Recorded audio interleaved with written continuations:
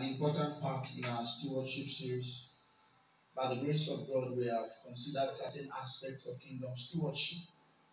Remember our text, Matthew chapter 25, how that we began to learn concerning the parable of the talents. And we said that the parable of the talents is not just, is not really a parable about your gifts, an ability to sing, an ability to dance, an ability to talk.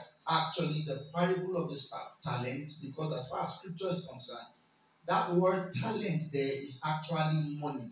All right. So, but in terms of application, you can now put other areas of your life under the light of the stewardship of God as revealed in that particular teaching.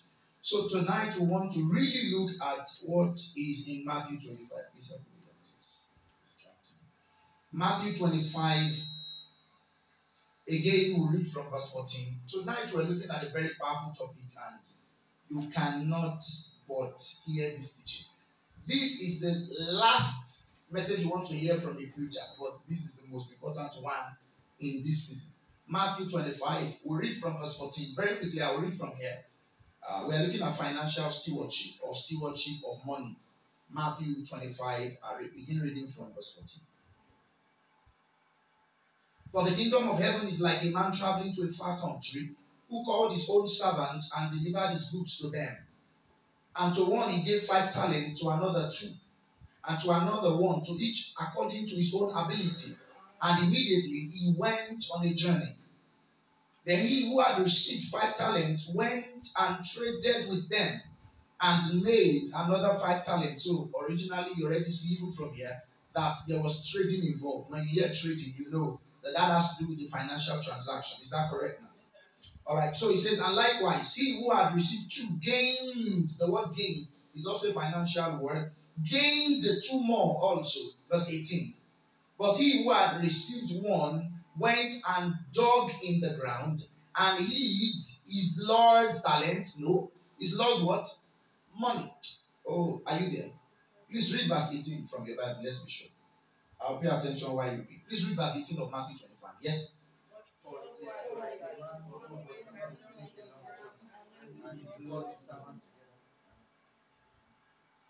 Verse 18 of Matthew 25.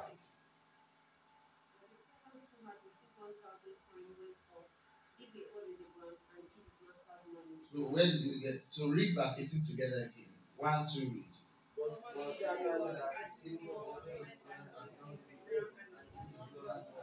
So what did he hide? It's not money. So is the parable about money? Yes. Praise the Lord. Many of us, as we born in church, you've never heard that parable is about money. You only heard that use your talent for God. But according to this scripture, it's about what? Money. And you know when you teach about money, sometimes people can start frowning, but not here. If you frown, you will become the assistant teacher. Okay, so, and after a long time, the Lord of those servants came and settled. Another financial word we see here is account with them. He settled account. So there was gain, there was trading, there was money. Now we see accounts with them. Verse 20. So he who had received 5 talents came and brought 5 other talents, saying, Lord, you delivered to me 5 talents. Look, I have gained 5 more talents beside them. His Lord said to him, well done, good and faithful servant. You were faithful over a few things. I will make you ruler over many things. Enter into the joy of your Lord. Verse 22.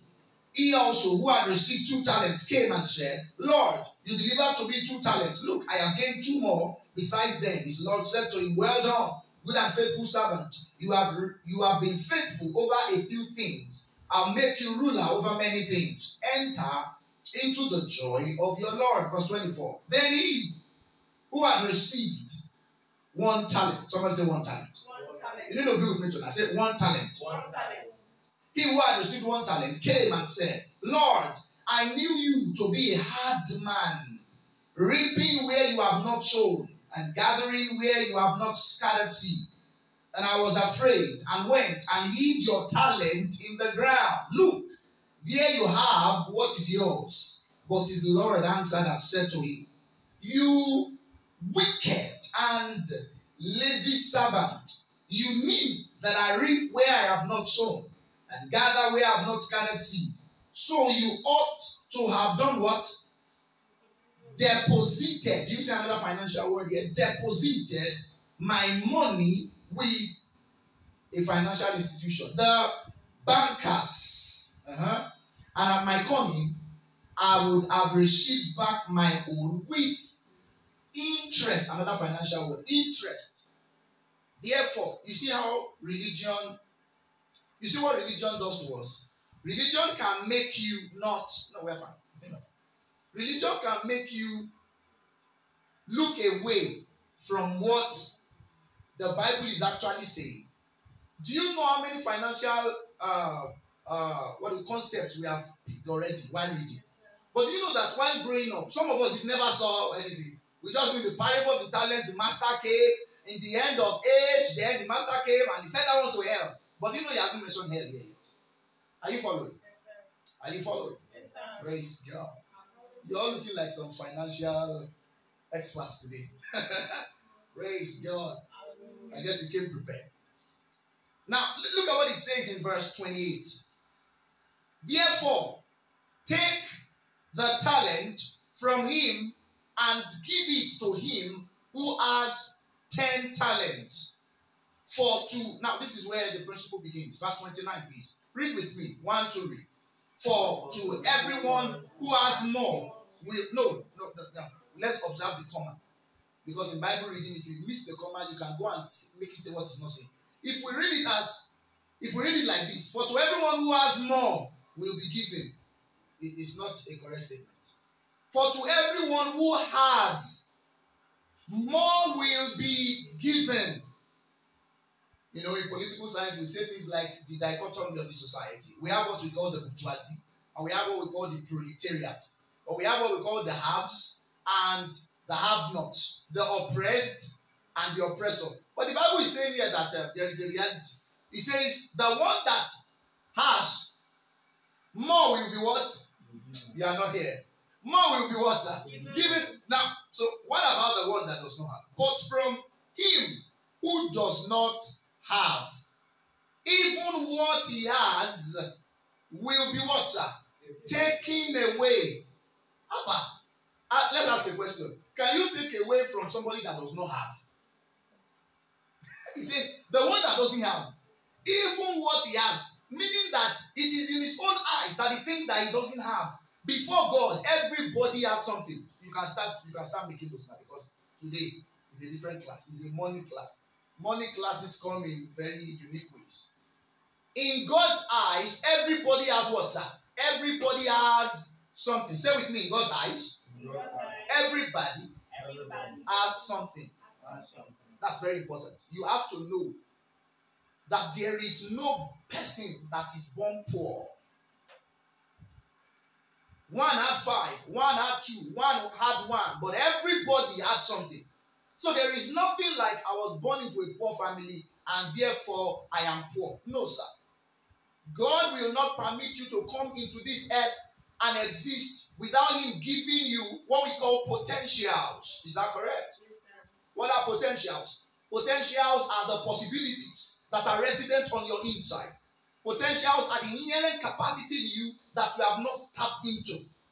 Potential is the book that you ought to have written that you have not written. Dr. Masmuro will say that potential is the dream in you that has not become a reality.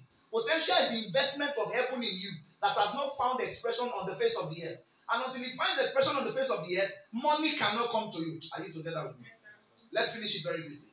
And he says, to everyone that has, more will be given, and he will have abundance. But from him who does not have, even what he has will be taken away, and cast the unprofitable servant into the outer darkness.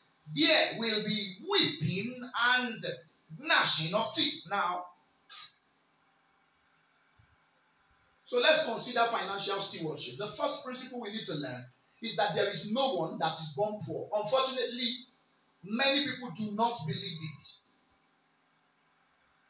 There is no one that, listen, What I'm telling you this evening, please, I want to beg you by the mercies of God, even those following online, you need to take it very seriously. The reason is you will never break free from poverty until your mindset about money changes. Praise God. You will never break free from lack until your perspective about money does what, sir? Until it changes. If it does not change, even if you have 10 million, give it time, you'll be broke. In fact, research has it that many people who have won lotteries, within 12 months of their winning lottery, they became bankrupt again, as though they never won the lottery. Why? They only hit luck. All right? They put their money somewhere, or they gambled and then they won something. Their mind has not been renewed to sustain the capacity that can host the money they receive. So even if it was Bill Gates that gave them the money, they will waste it. Why? Their mentality is of wastage. The Bible says you gather and put it in a hole. The hole is you see, when your mind about money does not change, even God cannot come and help you. Are you following? Yes, sir. You're already offended. We've never started. Are you following? Yes, sir. God is concerned about your money. I will just be sharing with you very important principles tonight. God is concerned about your money. Thieves are concerned about your money. Satan is concerned about your money. But God is concerned about your financial well-being.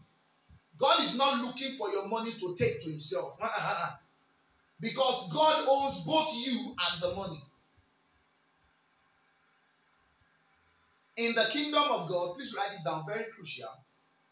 In the kingdom of God, we don't own things. We are stewards of everything that God has given us. In the kingdom of God, we don't own things. We are stewards of everything that God has given us. Do you know what that means? That means that everybody has 24 hours in a day. Is that correct? Zuckerberg has 24 hours in a day. Is that true? Your pastor has 24 hours in a day. The saintliest of men, if there's any word like that, the most spiritual man, the most religious man, the oldest man, the youngest child, everybody has 24 hours in a day. But what we do with our time often determines to a large extent the harvest that we receive. Is that correct? Is that correct? Yes, what we do with our time goes a long way to affect what happens to our purse. Notice that when the master was done giving them the resources, the Bible says, and immediately he did what? He went on a journey, expecting them to profit with what he has given them. And all of them had the same duration. There was no one that had extra time. There is another principle we learn from that scripture. God does not give based on his capacity. Do you want to learn something tonight? God does not give based on his capacity. Even though, yes, he has all things. God gives based on your capacity to receive and manage it.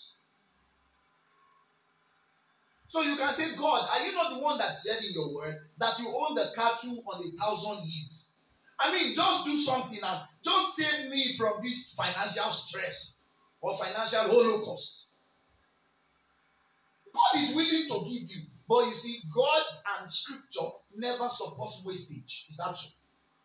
Have you had people in your life that you gave something? Maybe you gave somebody a cloth, and in 3 days, that cloth has become a rag. What happened?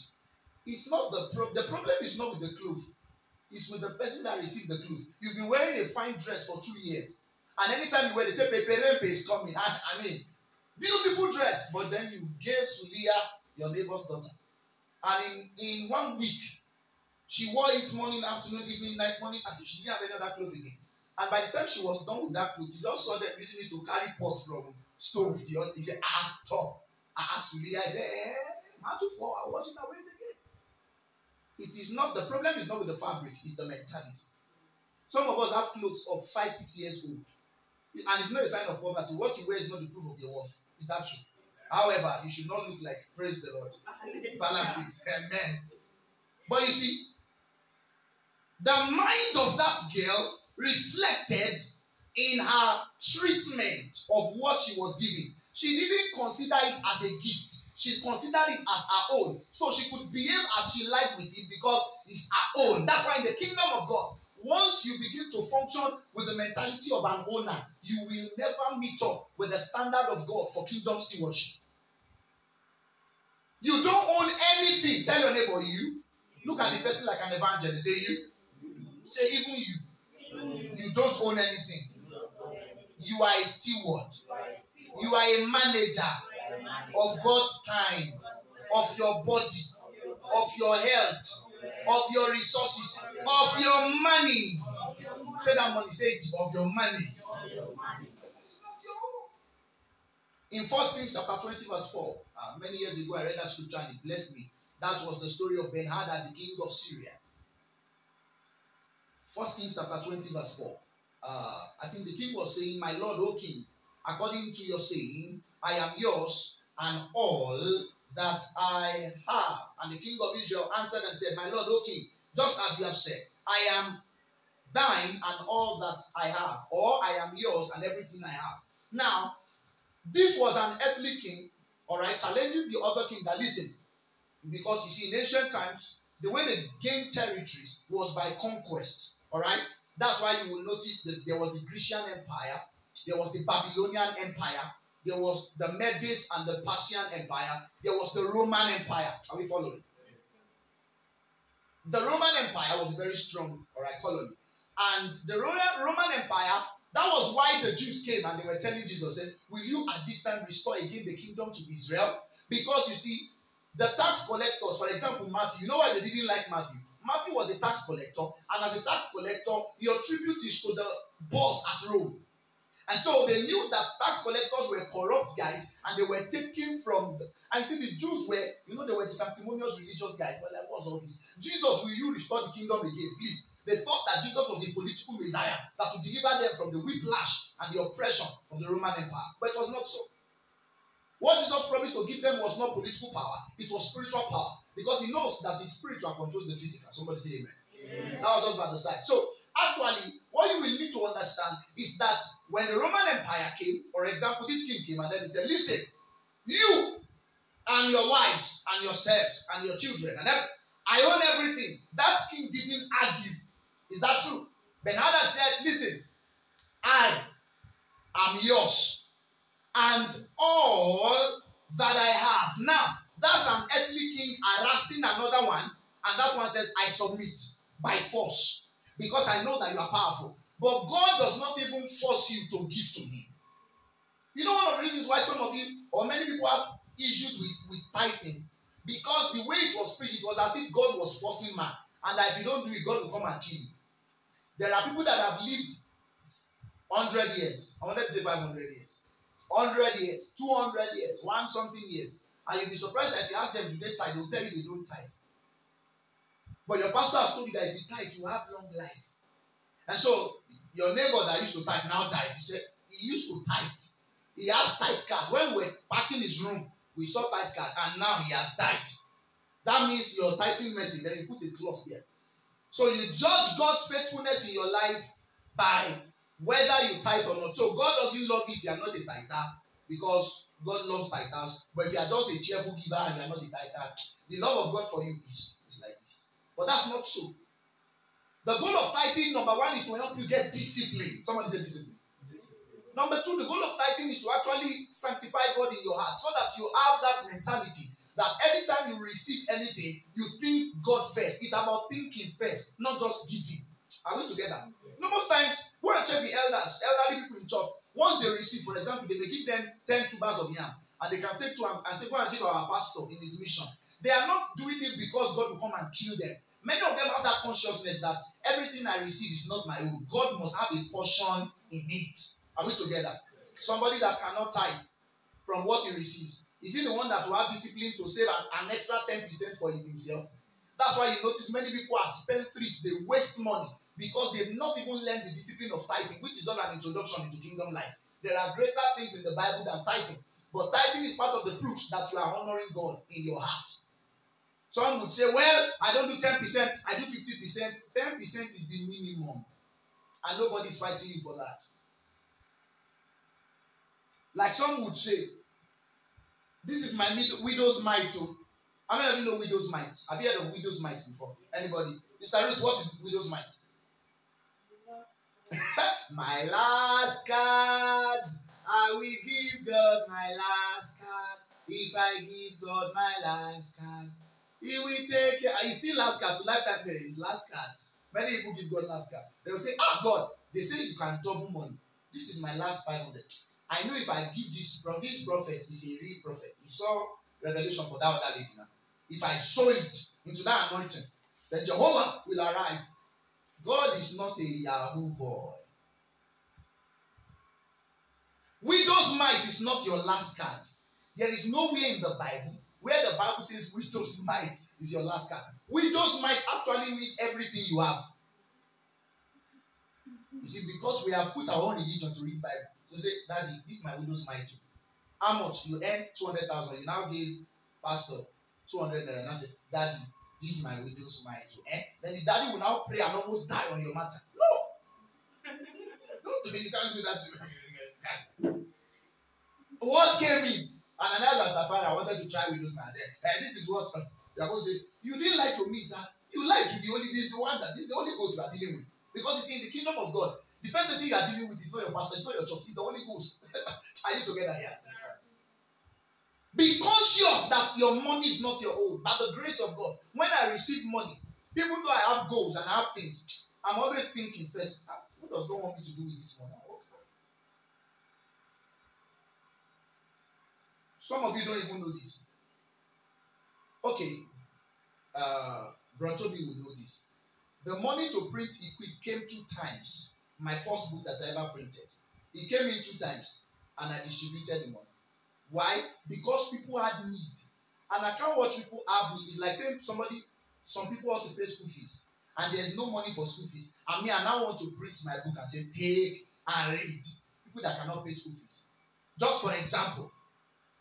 Why? Because you see, your concern must be about what God wants to do with your resources, not what you feel like doing.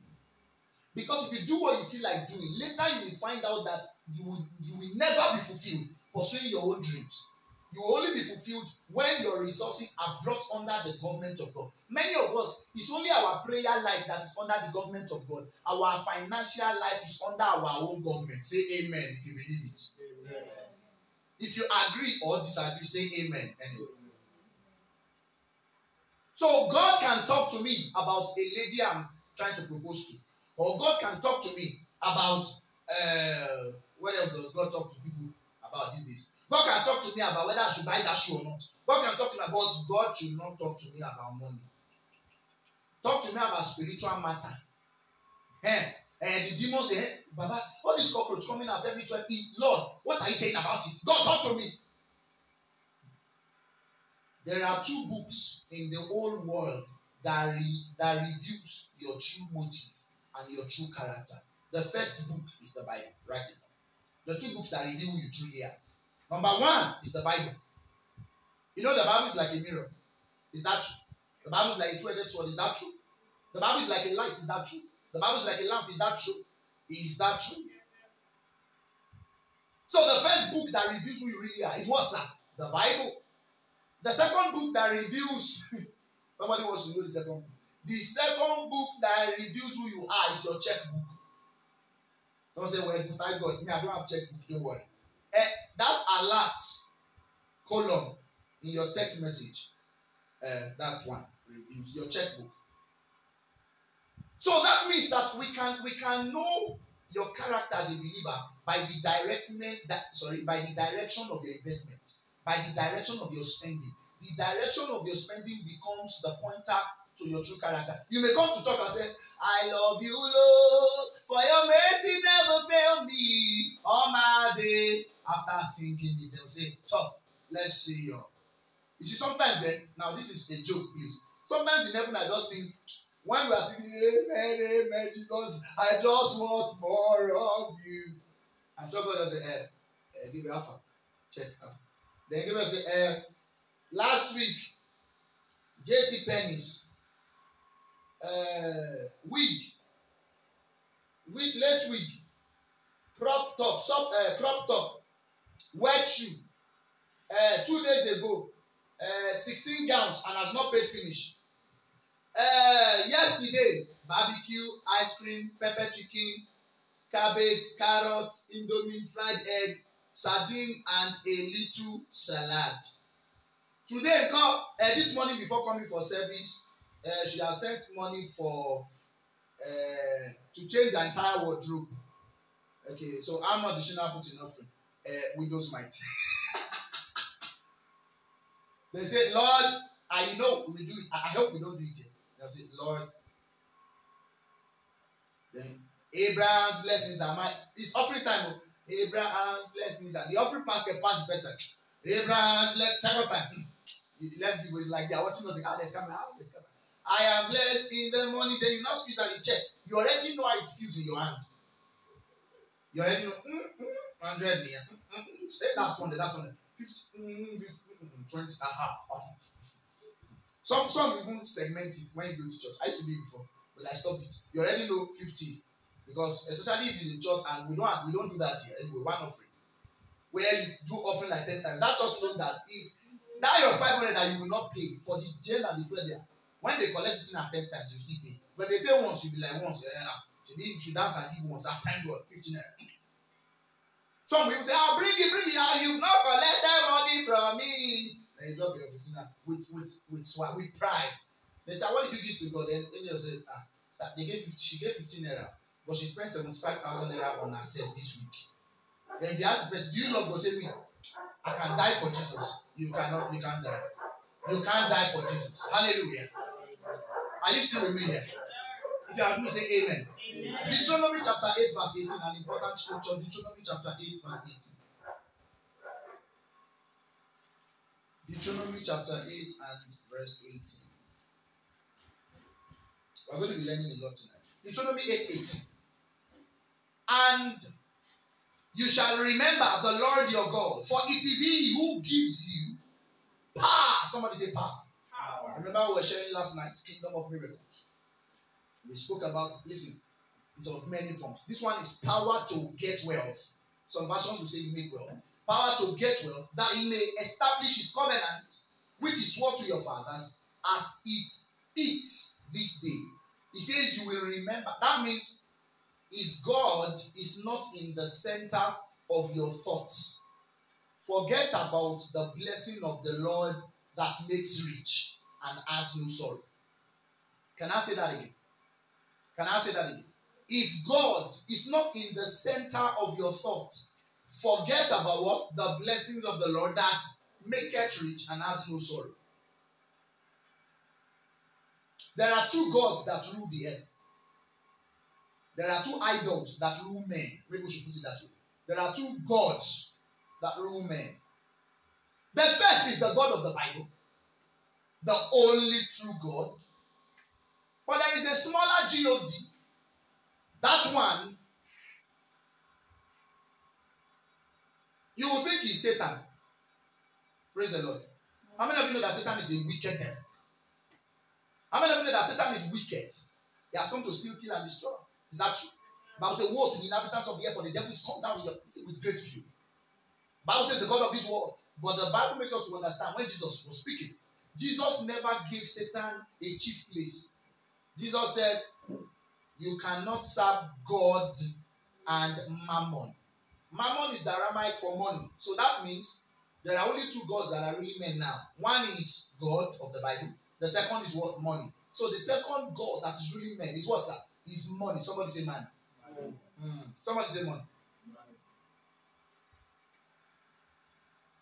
And it is easy to say that God is the one ruling you. Very easy to say. And who is, of course, if I ask you now, who rules your life?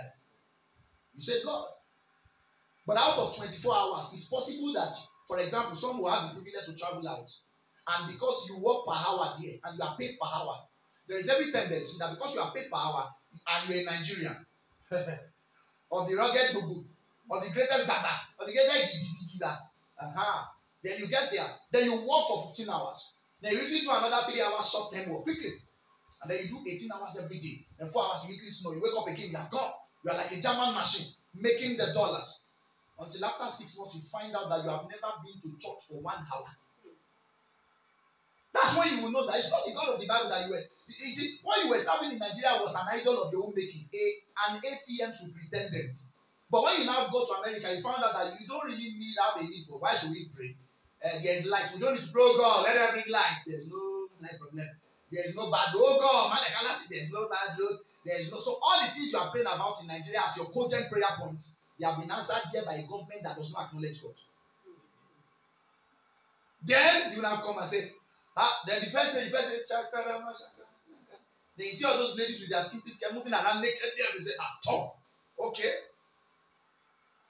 Before you know it, you will use 2 years abroad. By the time you come back home, you will not be able to even recite Psalm 23 again.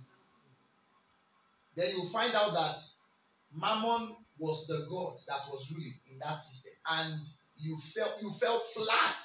All your tonguing in the 12 hours, you found out all your tongue itself was for material things. You know, there's a way you can press in the spirit, but it's a lie. If God gave you 6 million now, all that your prayer point was say, see, it's not all about prayer. It's not all about prayer.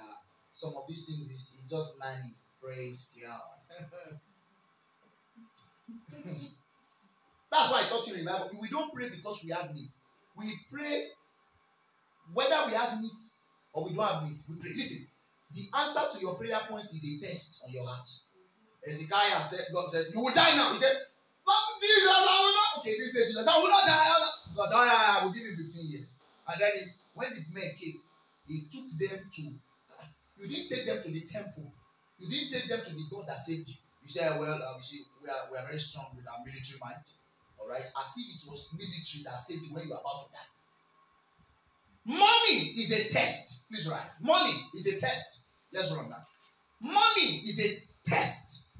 It's a test of your character. Elders have said that if you want to know the character of a man, give him power. Number 2, give him fame. Give him money. Give him girls. Some people call it 3G. Girls, gold, and glory. If a man escapes girls,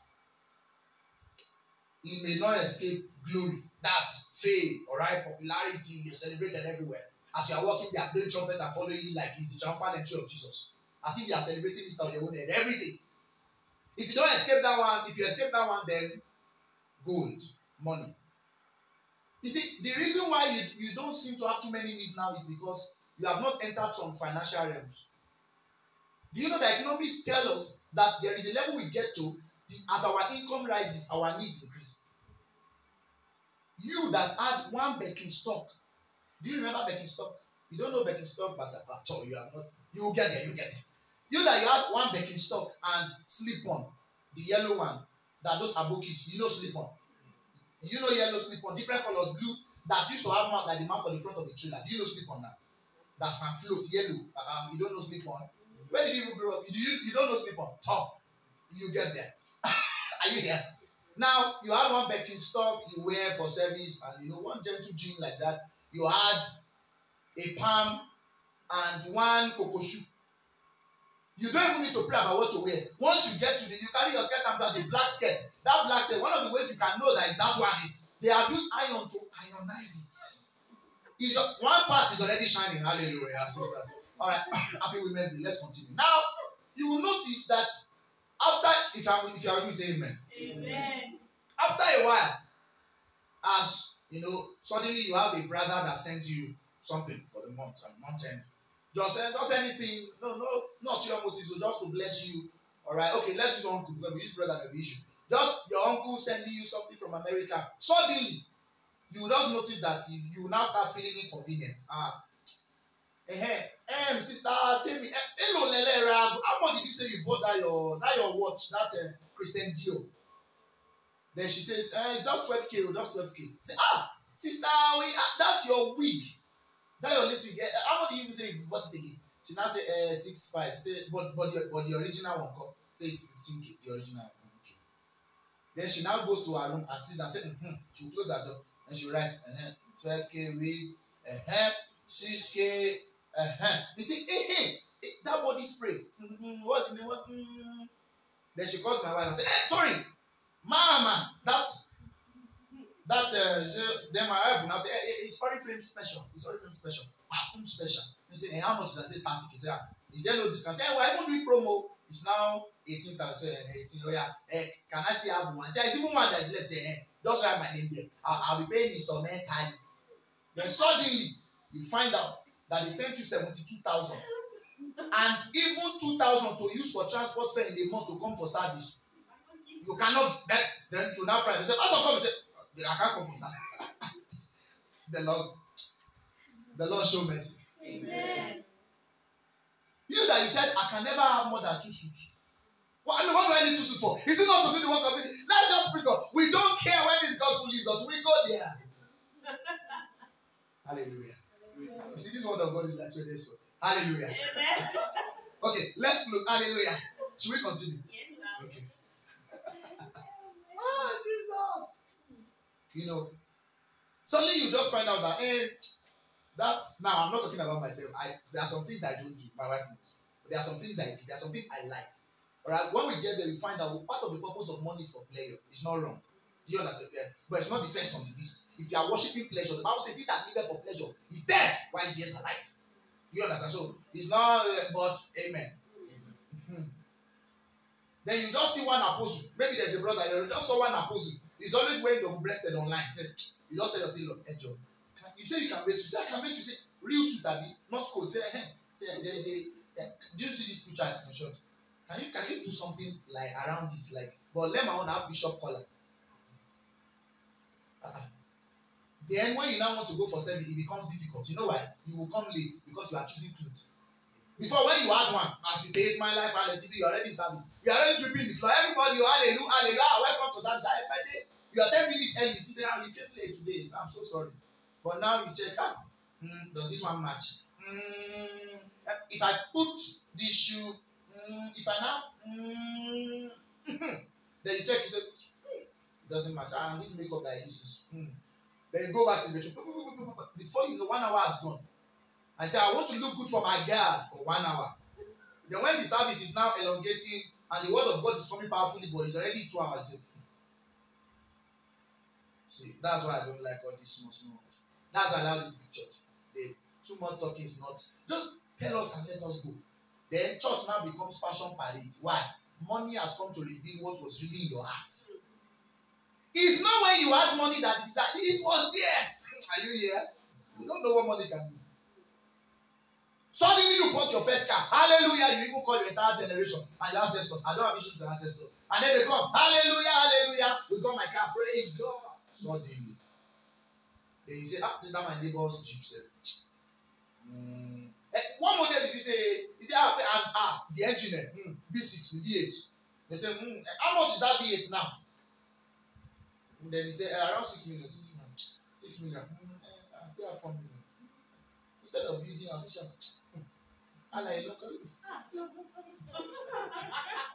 when I used to sell beer in beer parlor, you know what those beer people used to say? I can never forget. Till eternity. Okay, I will never forget it like that. When I die, I can forget about that. Do you know that? They will tell me,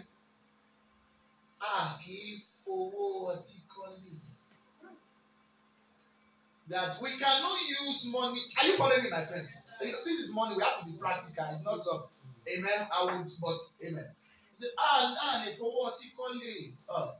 Then he will tell me, bring 2 trophy or elation. Bring 2. Then I'll bring cold one or elation. Then we'll bring 2. We'll serve them 2.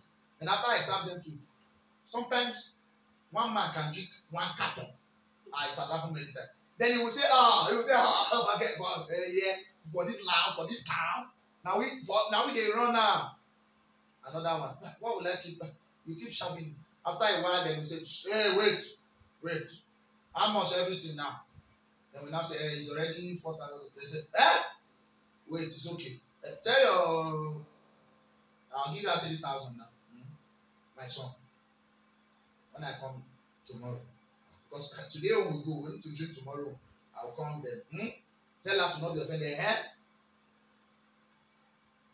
That's not the way to be. So you will work as a bricklayer for 8 hours, carrying block, mixing cement, eating Pepsi, drinking banana bread with a wagon. That's what they eat. Amen. But you've not done it for hallelujah. That's what you need to be strong. And then the money you ought to use to go and take care of your family. That money is revealing your heart that you can be a hard worker and still be very selfish. Are you following? Money is a test of your character. Don't say you have great character because, listen, if you are not faithful with the little you have, it's already a sign that you will not be faithful when you have much. God already said it by the word. He said it that is faithful in little, he's already faithful in much. Praise the Lord. The reason I said God gives, not based on his capacity, but based on your ability to manage, is because, notice, he gave 5 talents, and that one multiplied it to 5. He gave another one 2, and he multiplied it. But when he gave 1, notice, the master was not wrong in giving that one 1. That means if he had given the one 6, even the man, it was a bad debt. It was a wrong investment. Could it be that even in our own lives, we are getting close to wrong investment with respect to finance and time and relationships? Wrong investment. God gives you some money, it comes. Maybe shares, I don't know, or you do business or somebody blesses you, and then the first thing you are thinking of is, my wardrobe. I have 12 jeans, I need 3 more. There's even this latest shredded that I need my own too. So, and it's all for the gram. So that when I go on Instagram, I say, we are here too. Hallelujah, we are here. They say this voice, we are here. Then you do your own post and say, and make it not be like, say, I don't join them. And yet, the poor is around you, you're doing nothing. Giving to God's kingdom. Church, project. A ministry can need, let's use an example of just something general around us. The ministry can need a generator. How much is the generator? Let's say 200,000, for example. Somebody can go to a club now. Well, let's assume the person is an unbeliever anyway. An unbeliever can go to a club now and buy drinks for his friends, not for God, for his friends. And they just buy more wet and some of these things. And before you know it, they spent 800,000. And the bottles on the table may not be more than 5. They maybe need to bait themselves. And then the other will go on WhatsApp and say, my friend celebrated me. Thank you very much. I feel that brotherly love. But in church, somebody's daughter may not pay school fees. And another person's daughter, they are considering, she's not going to Harvard, she's going to a better. They say there's one university that the daughter of Elizabeth, that's where I'm not. And then it now makes it look as if we don't understand the economy of the kingdom. In the Acts of the Apostles, now we'll just add this to it, it's not in my book. In the Acts of the Apostles, the Bible says that they had all things in common. They were sharing what they had. Do you know we can't practice that today? We are selfish now. And another Sapphira brought something now. If it was in church today, if anybody gives the ministry that one, at least we'll say, wow, you even sold your land. That's something, then you still brought the portion. God bless you, more grace. That's your widow's mind. But God was not pleased with that. Because there are times, this is about the government of the Holy Spirit. There are times God, I've been to services many times by the grace of God. It should have happened to some of you if you're working with Jesus, where the Spirit of God will tell you, God, how much did you bring to church? They say 8,000. Good. It's that day you say drop everything inside of feedback. Not go and meet pastor and let them know I gave. Just drop everything. And you're like, no, I should give. No. See, my belt is bad. The one that gave you life, you are arguing about belt. Shebi, is that you are alive? That's why you are talking belt. When cancer hits you once, you find out that you say that your 4 million that is making you work. The pastor cannot correct you. You have 4 million. You keep saying 4 million. Even from June, you say 4 million. Don't worry. When a little affects you will notice that that's when you will acknowledge that you have no one but God. That it will not be a song, it will be in your lifestyle. Say, we don't have anybody again. You think the people that their pictures are online that they say give them money, you think they've not spent money before they have to go and beg on the price. But you'll be surprised they may have a neighbor that can actually solve that problem, but it's just not willing to help. Why? We are selfish people.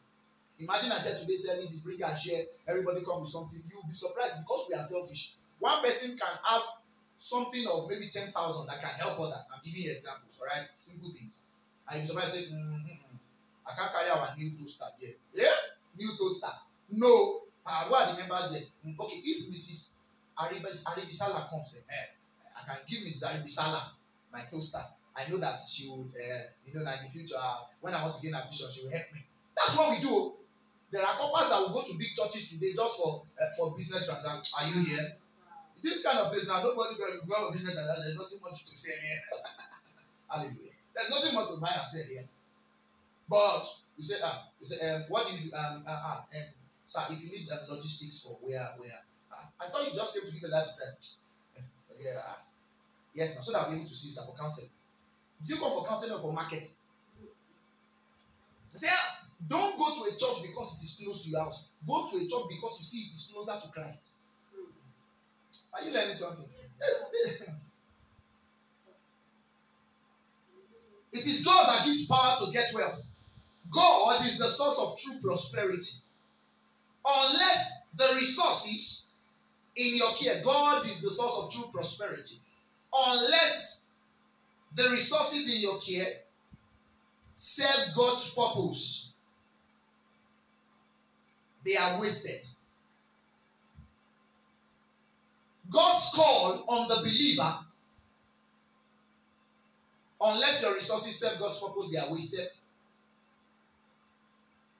Now, it's not that you won't do things with them, but in light of eternity, they are waste. God's call on the believer is to be accountable to Him for the use and the management of our resources. So what God did was to give them talents according to their ability to manage. Somebody say management. Listen, if there are any biggest financial principles in the world, if you like, go to Lagos Business School, go to London Business School, go to Harvard, go to Cambridge, go to Princeton, go to Yale, go to Oxford. If there is any business finance principle you must know, number one of it is management. If you are the best investor in the world and you don't know how to manage, you will still be bankrupt. Are you following? Yes, Proverbs chapter 4 verse 7. Proverbs chapter 4 verse 7. Very big. It's a popular scripture, but again, we need to read it together so that we'll see it properly. Proverbs chapter 4 verse 17, because it's talking about the security and the power of wisdom. Proverbs 4 7. Wisdom. Are you there, my friends? Can we read together? 1, 2, go. Wisdom is the principal thing. Therefore, get wisdom, and in all your getting, get understanding. Wisdom. Can I ask you a question? Between wisdom and money, which is stronger? I know you say wisdom because it sounds spiritual. But do you actually know that, to be honest, too? The Bible says wisdom is a defense. Money is a defense. But it's just that in the day of trouble, there is a limit to which money can deliver you. There are certain situations that define money. That's where you hear your Bible say, oh, meaning money can't solve this. But thank God for the anointing. You know why many young ministers want to really be anointed? They know that what money cannot buy. The oil. And they know that if you have the oil, you can trade with it. Amen? If you have the oil, say, okay, she has cancer. Okay. If I pray for her in 10 minutes, I should be okay. But what will you do for this ministry? What will you do? What can you do for this ministry? Then you find out, what can you do for this ministry? I say, Daddy, we can buy a mechanical gym. I say, mechanical gym? No, with a Prado gym. You are not doing Prado gym. I mean, you have 6 gyms. What are you doing? With the Prado, let him die in mind. So it's not about passion. It's not about compassion for souls. It's about passion for self-glorification. Then you just see a 20-something-year-old guy like me just step out of a crowd. And then I come to young ministers and I say, the Lord is faithful. Praise. What I'll be doing is I'll be misleading those young men because they will want you. Boss, we are pressing and we are preaching this gospel, but you don't understand the dynamics of the gospel. Don't worry. All right, let's just keep trusting God. Keep trusting God. Then before you know, they go and cut corners because they don't understand the story. They didn't see the scars. They just came out of the crowd and said, hallelujah. Let's be careful. Proverbs 3:5-6, it says, trust in the Lord with all your heart. Lean not on your own understanding. In all your ways, acknowledge it, including your spending. That's what God is calling us to, including your spending. If I say you should bring your statement of account from January till now, you'll be shocked what you have bought. You know, some of us say, me, I don't buy anything. I'm very disappointed. You'll be shocked how you were sending airtime to people carelessly. Because we were arguing about something on WhatsApp, the guy said, my data is almost free. He said, no, I will send you data. This matter. Then they say, stream revival. They say, I don't have data. I mean, she give us data. Are you following me? Lean not on your own understanding in all your ways. Part of acknowledging it is letting God know, see, you own my resources. What would you want me to do with it? Praise the Lord. Understanding is key. Because that was what we read in Proverbs 4:7. Understanding is key. Listen, your financial situation will not change because they lay down on you. Are you following? But let me you come. Let me lean on you. You are slow. You are not ready. You haven't seen that back. You don't believe in the power. Now, if I lay hands, don't worry, don't forget, just a little tap. If I lay hands on you and I say, hey, receive money, now go and see that. It doesn't mean you won't receive money this week, but receive money, he didn't even say amen. Talk. Amen. Okay, so, was it last Sunday I did it for my wife at Toast now? It was last week with this ones. And then, you know, maybe I should just say this, it's humorous, but it's not an offensive thing, so I can say it. I've been receiving dollars for some years now, by the grace of God. And I remember one day my wife, I don't know what plan, she was like, you know that godly envy.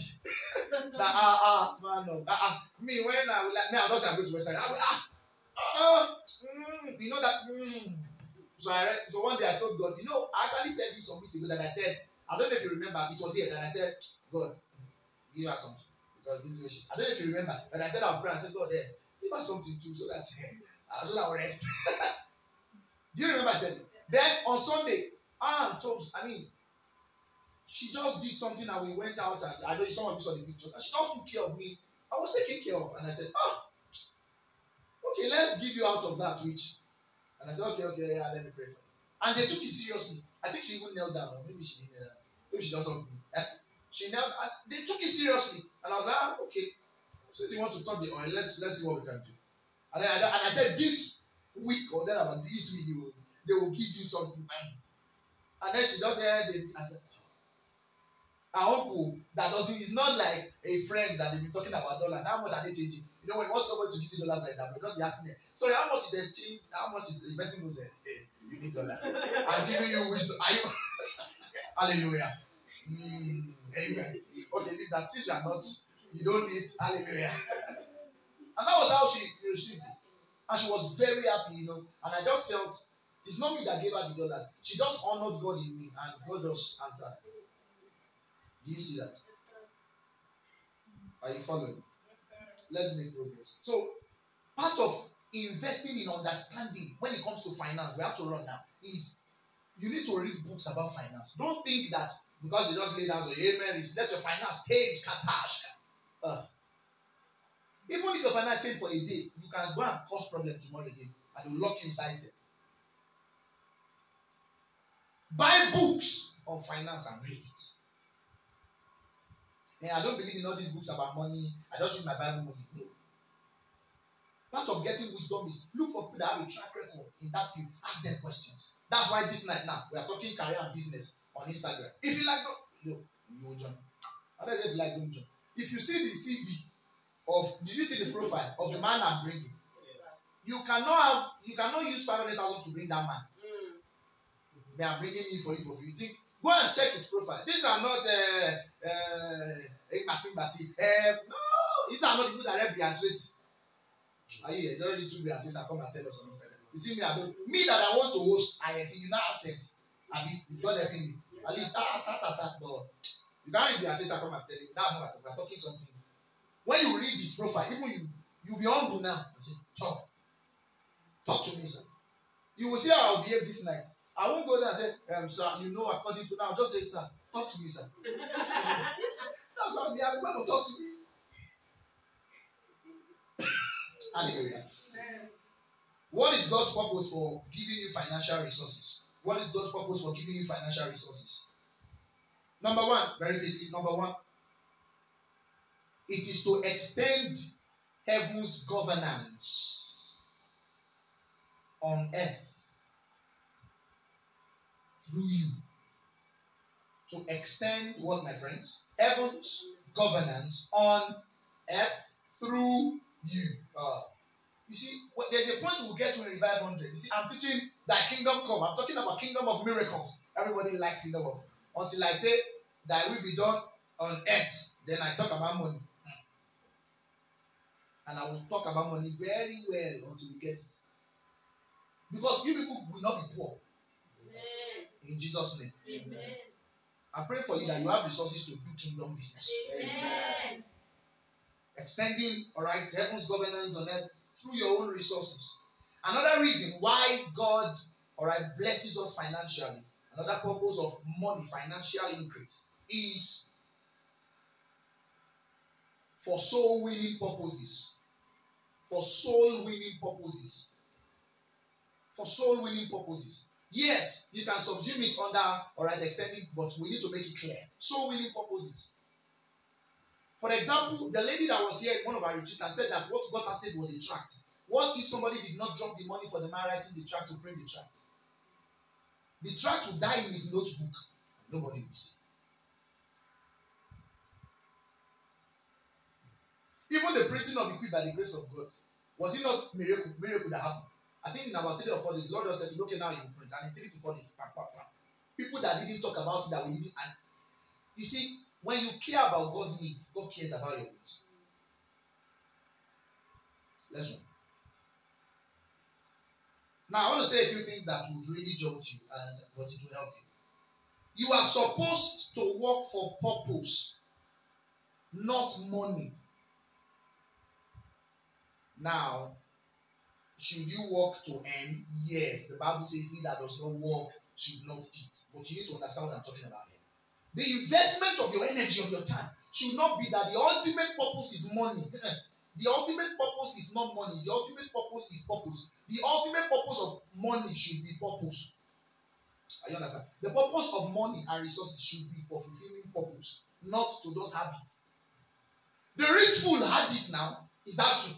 And God said, listen, you are a fool. Why? The guy felt there was no, that's all. He has attained the height of his desire. And God said, thou fool. Today, he died. Meaning he put his trust in what he had. Not in the God that was giving him. Meaning God could not flow through him. Listen, if your finance, God cannot flow through you to others, you don't have money, you are poor. Poverty is not just lack of funds. Poverty can be lack of funds, but that's not. Poverty is a state of mind. That if I don't have money, I can never survive. That if I don't have more, I cannot. We think the more, the happier. It's not always true. Does that mean lack makes us happy? No. But we are saying the more is not really the merrier sometimes. We should talk about the effectiveness of what we have received. Do you see that? Channeling it towards impact. What are we achieving with what we are receiving? That's what we are talking about. If what you have received, God is gaining from your gain, then you are truly prospering. Are you here? Some of you are school teachers here. Is God prospering from your teaching job? Why? Who are you leading to Christ? Who are you preaching to? Who are you discipling? Who are you giving something to? Just invest in. Small girls, you're noticing that if they are not careful, they may begin to enter into things. I tell them, for 100 naira sweet, you are following that guy to that corner. See, some people are missing it just because of sometimes little change. Do you know? You'll be surprised. Somebody will just go and rob now, and they will burn him with tire just for 10,000 naira. While we don't say that you should now take responsibility for the whole world, you are not El Shaddai, but the people around you, the body of Christ, the church of God, where you worship, your local assembly, house fellowship, this and that, you should be, your neighbors, you should be able to invest in people's lives. You know, the book of Proverbs says something very important. It says, cast your bread upon many waters. After many days, it will return. That's a very, very powerful law of investment. He didn't say cast your bread upon one. You know what we do? We only cast it on one. I know if I keep giving this, one day. No. Cast it, meaning scatter. He says there is he that scattereth, yet increaseth. And there is he that withholdeth more than his meat, and it tendeth to poverty. Meaning there is a way you can avoid. Listen, if you are hoarding in the kingdom, you are not living in the kingdom. Hoarders are not kingdom people don't hoard things. There are people that have shoes that the shoe will rot in their house after 5 years that they have locked the shoe somewhere. Then they will throw it out. And you'll be surprised. A 12-year-old girl will still go to that place and go and take that shoe and try to amend it. Why? When it was good, why could you not give it out? Some of us have clothes stacked in our wardrobe, but we can't give it out because we don't want them to fire us arrow by giving our clothes out. Somebody can be dying near you, and you are cooking something that is like an incense. And you know there are some soup, the way they spread is like evangelism. Are you here? Then you are not singing Abasi ay. Somebody is dying and the other neighbor just asking. Then you say Abasi ay, you are expecting him to be responding, but there's nothing to sustain. After you sing the Abasi, you carry your food, you will now lock your dog back. Once you hear man talk, then you come back, you give your dog the food, then your neighbor is now dying. Then you say, I manifest Christ likeness. You lie. Anybody that knows to do good and does not do it is sin unto you. So don't think I'm preaching this so that you give us money so that no, it's a lifestyle. Listen, giving should not just be an action, it should be a lifestyle. In fact, you should derive joy from giving. You know why? It is more blessed to give than to receive. I know there are some Christians, once they go to church, they are looking for who they can track after service. Mommy, I'm pretty, hey daddy, hey sister. So that maybe one day they'll say, you said come, say, what are you even doing? Say, okay, yeah. It is more blessed to give. You know what that means? That means if I tell you now that, I'm doing this thing for free as your pastor, if you're a wise member, do you know what you should do? You should actually look for ways to say, no, pastor is doing this for free. Okay, but what does this thing worth? This is 40,000 actually, somewhere else. Okay. It's 20 I have. Pastor, I want to support this thing you are doing. Some will even still tell the pastor, even this free, are you sure that at the end, we're hosting Bible course? For example, I'm sorry, I'm just trying to be very basic tonight. I hope he's helping us. Somebody said, Pastor, somebody is asking that I should ask you that she's shy to ask you how much in the end of the course. So I said, the reason why I will make it look like you will pay is because if I don't do that, you will not be serious. Notice, when something is free, unless you are really disciplined, you don't value it. It's a law in business, it's true. Most times when things get more expensive, you will that pepper that you were throwing up and doing, once it's expensive now, you'll be surprised how you will get it like egg in a crate. So our sense of, and it's actually sickness, that our sense of value goes to, if it's more expensive, then it's really valuable. So you can go to a Bible college and pay 150,000 naira, and what they are teaching you is what we are doing in our Bible study on Tuesday. I was starting with somebody in the US who followed maybe some of our Bible study sessions, and this man actually said that this your series you are doing is what they teach as a course in a seminary in the US. I said, that's what we are talking about. Because even me too, where I got it from is not just heaven, it's research. My YouTube, ask my wife, my YouTube is like a university. If I tell you the number of videos I watch in a week, you'll be afraid. You would think I'm attending lecture with those students there, and I'm studying different things, not just Bible. Don't sit down there and think that. So when we are giving you things, and then someone says, we get the certificate. Then we say, okay, there will be certificate. When we want to collect the certificate, will we pay? Are you more bothered about how much you want to pay or what you really want to give? So I saw that, this person's sense of value is very wacky. Let the person not do. Because it's those kinds of people that will later carry your material and turn it to be the amount shared everywhere like it's a tract. No. In fact, those ones won't do it. They won't do the assignment. They won't do. Your sense of value is revealed by the direction of your finance. So they are doing something for free. Please, and please, this will be our trademark as gospel. When you hear that anything is for free, don't just say, thank you, I so love you. Everything is always for free. This ministry, thank God. Audio message for free. Everything for there are churches that they pay for audio message. And you buy, and you see me buying happy. Go to Living Faith and go and take audio message for free. In Living, as big as amen. Go and take it for free. You buy this and people put inside the car, hallelujah, let's praise the Lord. But here we say, take message. Pastor, I don't ask this on my phone. Your sense of value. There are 3 ways I interact with people. I'm a human, so don't be offended at me. There are 3 ways I interact with people. Number 1 is by instruction. If I give you instruction, I see how you attend to that instruction. It will give you a place in my heart, whether here or here, but it will give you always have a place somewhere. Then if I rebuke you, the first is instruction, the second is rebuke. If I rebuke you and I see the way you are, okay. The third is your level of gratitude. If I'm teaching you the word for 16 weeks, there has never been any identification with me, this ministry, what we are doing, whether online or offline. It's just a secret discipleship. There's a lie. You are not Nicodemus because you don't have like Nicodemus. Praise the Lord. Oh no, are you offended? No, I'm just giving you Bible. Okay. They say they are offended. Hallelujah. They're not Nicodemus, for God's sake. And some will come and say, Pastor, I've been following you for like 6 years. I've been following you. I know you then now. When you're president, I know you then. You know me then. It has not added one egg to my beard. It has not changed. There's nothing that has been added to me for 6 years. And you say you have been following me. You are wicked. Stay. We'll be praying for you. Hallelujah. You see, you need to read my book, Young Ministers and Ministry. I will close this sermon next week.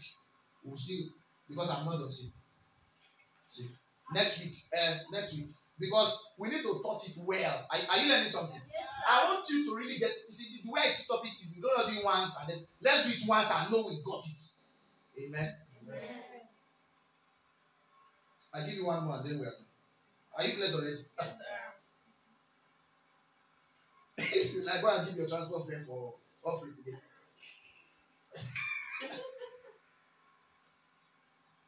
This will bless you. I'll give you just this one.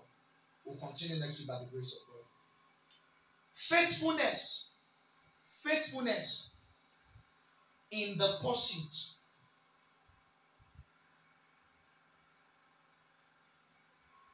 Madam, you have a very fine writing. That writing can bring you millions. It can open doors for you. I can pray for you and that writing will open doors for you. Now. Okay. Faithfulness in what, sir? Your voice is sounding like those that want prophecy. Read it very well. Faithfulness in what, sir? The pursuit, I'll pray for everybody today. In the pursuit of purpose attracts resources. It's like a magnet. Faithfulness. It's like a magnet. And I know what I'm talking about. It is like a magnet.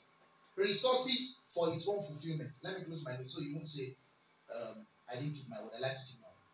Faithfulness, look up now. Okay, you are still writing. Faithfulness in the what, sir? The pursuit of your purpose attracts what? Resources for its own fulfillment. That's how it's done. Think about what I just said. Do you know what that means?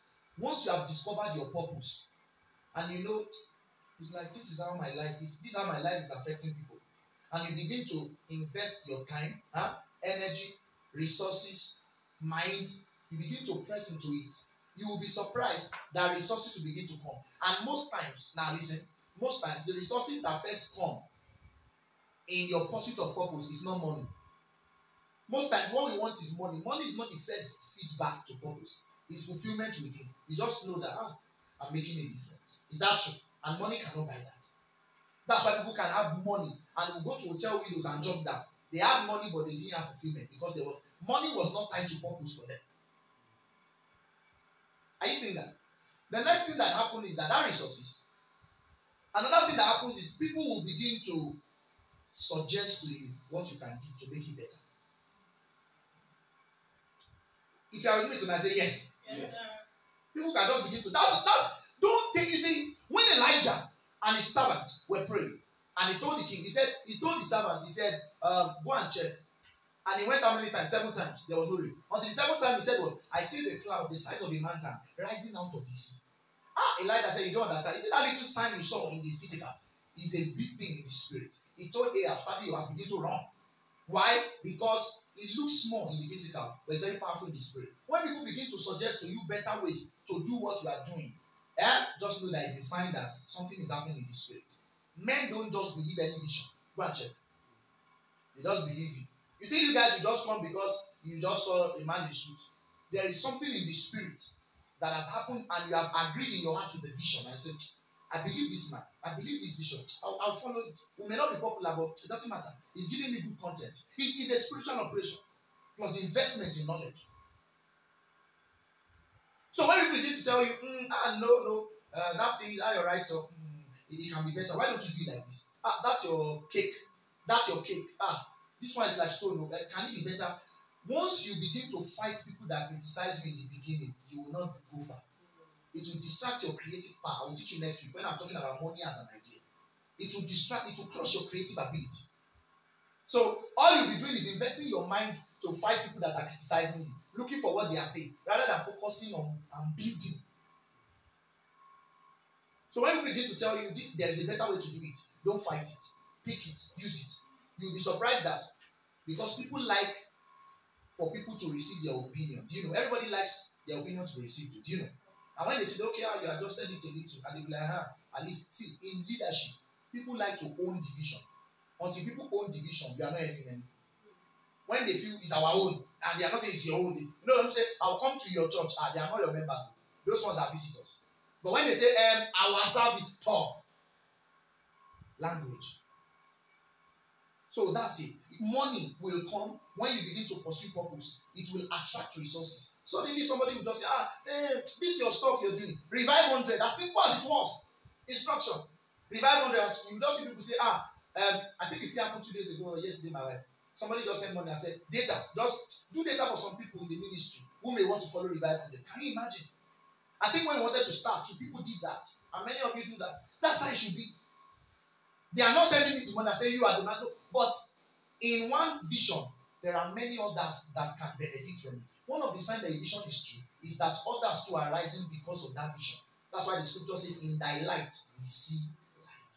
Have you learned something? Your attitude to money will change by the time we are done with this series. And you will be wealthy. And you will make impact. You will add value. And your money will be for God's purpose. In the name of Jesus. Can we rest off? If at any time I'm sharing the word of God and you have questions, all right, feel free to send it to